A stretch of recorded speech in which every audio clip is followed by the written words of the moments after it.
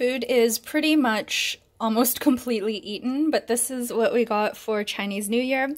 I did buy this yesterday, so it's lasted us 2 days. So we got the Shanghai noodle, the Ifu noodles, this is the chicken and salted fish fried rice, and we also got this dish, which is new to us in terms of takeaway, and it is the fried sticky rice. We really, really like this, so I think this is going to be the lineup for the next little while when we order Chinese food. I bought a Chinese New Year cake from Mashion Bakery, and this is the first time I've bought one of these to have at home. So yesterday we ate this straight out of the container, and I was like, I don't remember it being like this. I had just read something quickly online that says that you can either pan fry it or eat it at room temperature, and I was like, well, I don't really feel like pan frying it, so I'm just gonna cut a piece and eat it, and it was not good. It was really hard, and like the texture was really weird, and there was no flavor, so I was like, oh. So then I looked it up some more after that disappointment, and you really should pan fry this. It's so much better. Here are the pieces I've pan fried for hubby and me. We're each gonna have 6 pieces, and I bought these awesome dishes from the Outer Layer when I was doing Christmas shopping for hubby. I love these dishes so, so much. There are 6 of them, and they're all little dogs. So the texture really changes when you pan fry this stuff. It becomes really gooey and delicious, and then the outside gets crispy, a little bit crispy, from the cast iron skillet. So I am super excited now about eating these. I actually had some for breakfast as well because I wanted to try out the pan frying right away. And I probably should spread these out more onto a plate because they do start to stick to each other. But it's okay, it's just for me and hubby, so we can just pull them apart. Yeah, so 6 each. Yummy, yummy. And Happy New Year to those of you who celebrate the Lunar New Year. And happy Valentine's Day. Hubby and I got more Japanese food to celebrate today. We went back to Jabistro because we really, really love their $9.99 sushi bowls. And we also got this aburi sushi platter. It's got the salmon aburi sushi, the prawn one, and also the mackerel one. I actually don't really love mackerel because it usually has a fishy flavor, but we decided to get this because it was on special. Hubby got us some Valentine's Day treats from Ida's Cookies, and they're so pretty. So these look like shortbread cookies, but they're a bunch of different colors. And then look at these ones. So these look like macaron, but they are also shortbread cookies.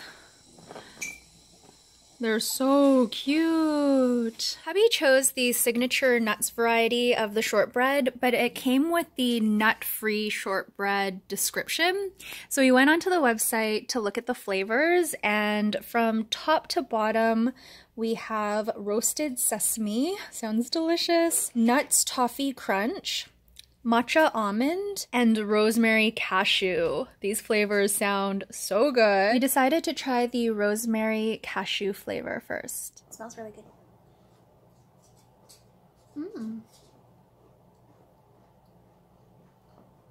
Yummy. Uh-oh. What was that? Cool. It's delicious. I like it.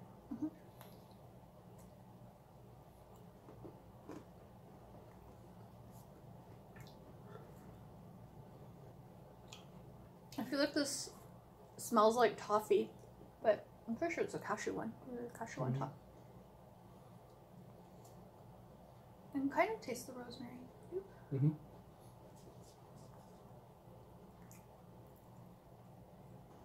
Lucky? Really yummy. Hubby and I got more Japanese food for dinner. We just got some maki rolls. I got the avocado and the inari and avocado, and then hubby got the salmon and cream cheese roll, and then the other one is a more fancy one. I think it's called the kibo roll.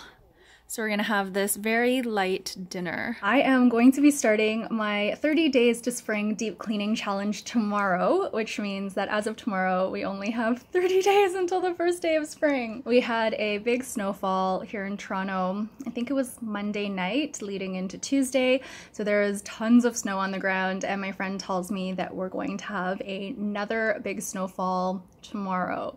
So lots of white stuff now has become gray and brown slush in downtown Toronto, but I'm still going for my daily walk and it actually feels really good. I just dress warmly, bundle up, but not too much because then I start to sweat.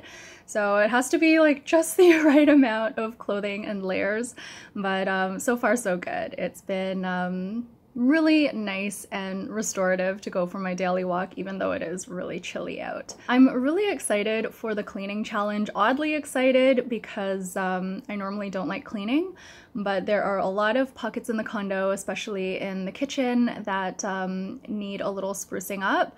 So I'm going to be starting as I did last time in the bedroom, spending around like 5 or 6 days in the bedroom. I'm hoping it won't be as time consuming and intensive as last year because I really just did this a year ago. So I'm hoping there won't be as many scuffs on the walls that I need to scrub at. I remember the bedroom not being too bad. It's really when we get to the locker and pulling out the appliances and the wall unit, because we have such a big wall unit behind me here. The balcony also takes a really long time, and washing the windows. The windows were so dirty last year, and I'm hoping they'll be a lot better this year because before last year I didn't really clean the windows at all. Those are really the areas that take all day. I'm glad we have a small condo because in 30 days I can do a pretty thorough job cleaning it all. I am wearing that Shein velvet jacket and I really love this jacket. Haven't worn it in a bit. I wore it a few times right after I got it, but I kind of forgot about it. I was wearing my sweaters a lot, my cashmere a lot because it's been really chilly. And I pulled this out today and I love it. I'm just wearing it with a simple long sleeve shirt, like a ribbed shirt. And I really like this combination of like a casual shirt, as I mentioned, with a nicer, like more luxurious fabric.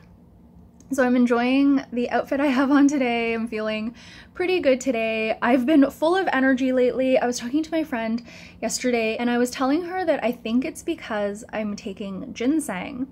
So I decided that every year hubby and I would take around like 30 days of ginseng.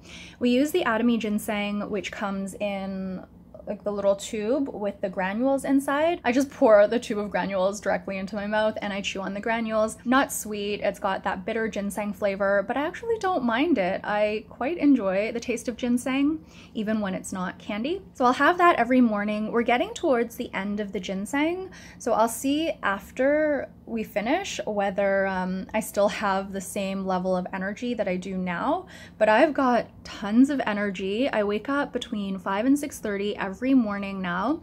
Some days I just wake up at 5 for no apparent reason, even though I haven't slept all that early. I usually sleep at 11 or 12. That's kind of been my routine lately, where I don't get as much sleep as I normally do. So this is very strange. I'm still drinking my 1 caffeinated tea in the morning. The only thing I can pinpoint that has changed is the ginseng. So we'll see what happens when we run out. I think we have like a few more days remaining, and I'm not gonna buy more until next year or towards the end of this year because ginseng is something you're supposed to cycle on and off of, otherwise it loses its effectiveness. And I figured that because Korean ginseng is so warming, it would be good to take in the winter time. So that's why I decided on taking it once a year in the winter for 30 days and then waiting until the following winter to take it. I don't want to take too much by way of supplements. I think you can tell I have a lot of energy. I feel like I'm bouncing off the walls. So I'm gonna try to do a bit of work for the writing studio as well as for my book. I'm going to research some investments because I have been very passionate about that lately. I'm not dabbling in too many risky things, and I have a strategy that I'm sticking to, but I'm still really enjoying the research process of like looking into different companies, their financial statements, and also looking into ETFs and their various holdings and such, and just comparing them. So that has been a fun little distraction for me, but I am still getting the stuff done that I want to get done, and I'm still taking a lot of time for my morning routine and self-care and the like. It is day one of the 30 Days to Spring Tidying Challenge. I'm gonna be starting in the bedroom with my side of the closet. It'll be nice to wipe the shelves down and tidy up a little bit, get some vacuuming done. I'm hoping to finish within maybe like half an hour or so. I'm hoping it'll only take around 20 minutes. I actually don't think I'm gonna do the top shelves here because they are quite clean. Even last year when I did those shelves, there wasn't any dust on them at all. Maybe it's because I rotate my clothing every season. So when that happens, when I'm rotating the clothing, the dust kind of shifts and goes onto the floor.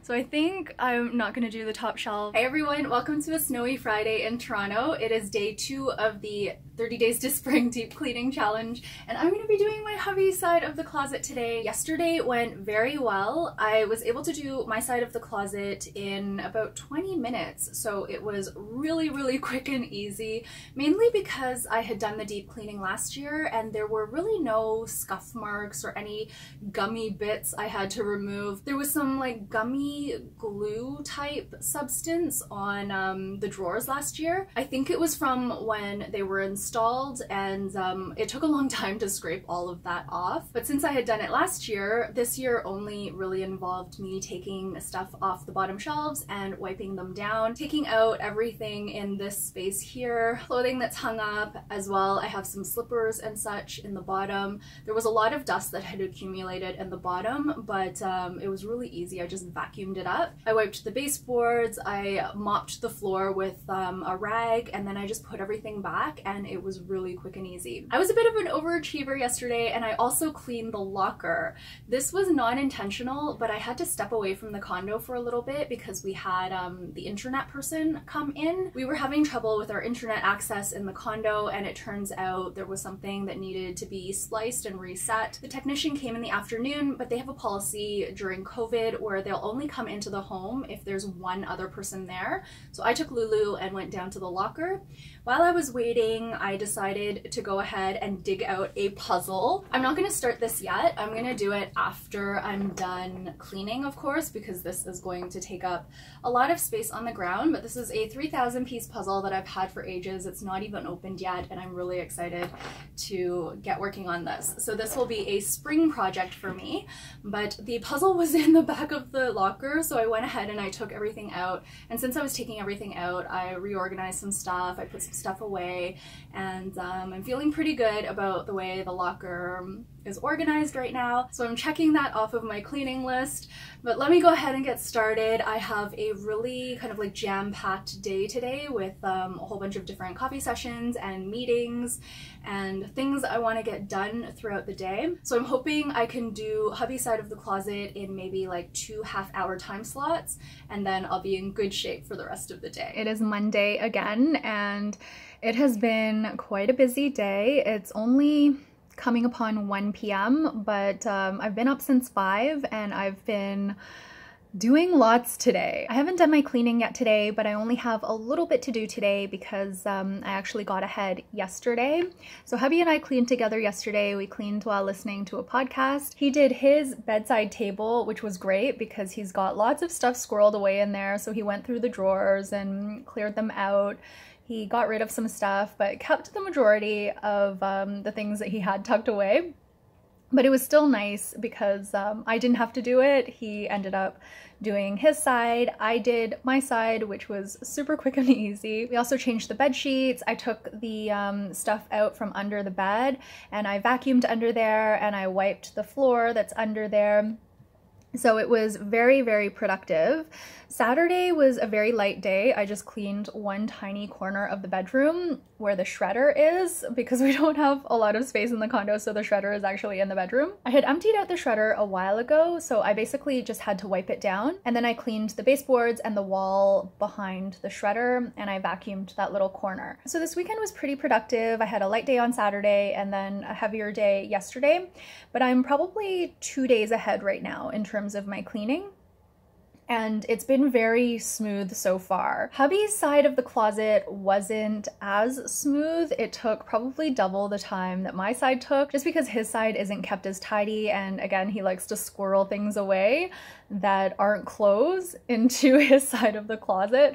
So I found lots of empty boxes and old manuals and just like odds and ends, bits and bobs. But I tried not to go through anything or rearrange anything. I just basically took the stuff off the shelves and I wiped the shelves down, and then I just tried to put everything back, but a little bit neater. I just refolded a lot of things, and yeah, it was pretty interesting seeing the juxtaposition of how easy, quick and easy my side was, because I keep things pretty neat and tidy now with the KonMari method of storage, and then his side, which is not super chaotic or anything like that, but it's just not as organized, so it took a bit more time to sort through everything. And then yesterday when we were cleaning together, his side took so much longer, even though I did my side as well as under the bed. I also cleaned the barn door, I cleaned the picture frames that are on top of the bed. I cleaned more areas, but it took less time,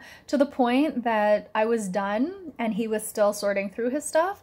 So I just like sat on the bed and surfed the internet while listening to the podcast and just like keeping him company. It's only day 5 of my 30 days to spring deep cleaning challenge, but I would say I've already learned what a difference the tidying made, the KonMari method made to the time it takes to clean going forward. I did the 30 days to spring tidying challenge, the KonMari method. I think it was 2 years ago now, so not last year, but the year before.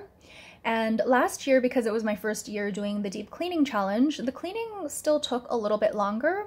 But this year, because I've done the tidying challenge and the deep cleaning challenge in prior years, it seems to be going by really quickly, and the cleaning seems to be a lot lighter. There's just not as much dust that's accumulated over 1 year versus before, when I hardly ever deep cleaned anything. So there was a lot of dust kind of like on top of the track that our barn door slides on. That track had a ton of dust the year before. This year was a bit better, so I can already see gradual improvements based on work I've done in prior years. So that's been really, really nice. It's been interesting and not surprising, but at the same time, it is a realization that I hadn't thought of before. I'm really excited about my dinner tonight. I'm having some steamed rice, which I did form into a little dome. I've got this preserved bean curd that's just out of a jar, so something I used to eat all the time as a little girl. My dad used to eat it too. It's kind of like a condiment, very pungent, very flavorful, so a little goes a long way. I went to a Chinese barbecue restaurant and got to practice my Chinese. I ordered half a soy sauce chicken. The chicken is underneath, and then I also ordered some barbecue pork, and I made a little watercress soup. I just used the Atomy flavor packets from the noodles that we like dry fried, and so we reserved the flavor packets for other things. I really like using them for soup, and I also like using them to season my tofu. Hey everyone, I'm having my first meal of the day. I already had a smoothie. It is push week at the writing studio, which means there are a whole bunch of writing sessions sprinkled throughout the day. I haven't been going to that many of them, but I do try to pop in every now and then, and I've been really loving the silent writing time at noon. So I'll work on my book from noon to 1 p.m. and that feels very, very good. I made a smoothie before the session and I've finished it already. So now I'm just having the Chinese bun that I love. This is so delicious. I love everything about it. The texture, the dryness, the sweetness. I love it. So I'm going to be finishing this. I just had our last ginseng. Hubby still has his, but this is going to be the last one that I'll be taking this year. And I'm very curious to see whether my energy level falls. The flip side though is that we're going to be heading into spring very, very soon, in 20 days or so. So I'm hoping that that excitement and that anticipation will lead me to have more energy, even if the effects of the ginseng wear off. So I think I'm going to end off the vlog here. I have been keeping up with the cleaning challenge. Let me just grab the calendar. Today, Wednesday, is day 7, and I have officially finished all the cleaning in the bedroom, so I am pretty much right on schedule, with the addition that I've already cleaned the locker, which I had scheduled in for day 17. So I am about a day ahead, and tomorrow I'm gonna be tackling the living room. I'm gonna try to do, hi Lulu. Lulu's playing on the couch by herself. She's kind of like rubbing her face in the pillows and such, but when I said hi to her, she stopped. But tomorrow I'm going to be tackling the far end of the living room. I'm going to be doing the windows at a minimum, and I'm also hoping to clean the tables or shelving where all of the plants are. So tomorrow is going to be quite a big job, but I am mostly off from the writing studio, and hubby's going to be home as well because he has the day off, so I figured he could help me move the shelves so I could reach the windows with the ladder. I cleaned the windows in the bedroom today, and they actually weren't too bad.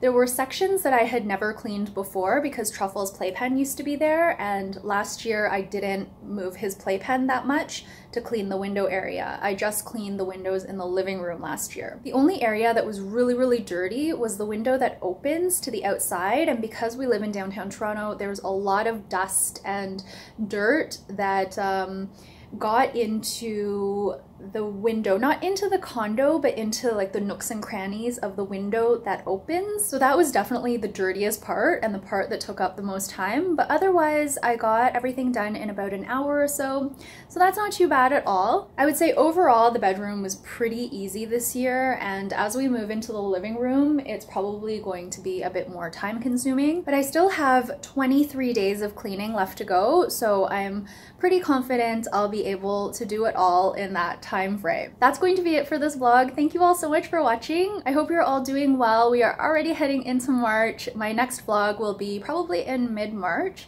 and I will see you all very soon for much more cleaning before the first day of spring. Bye!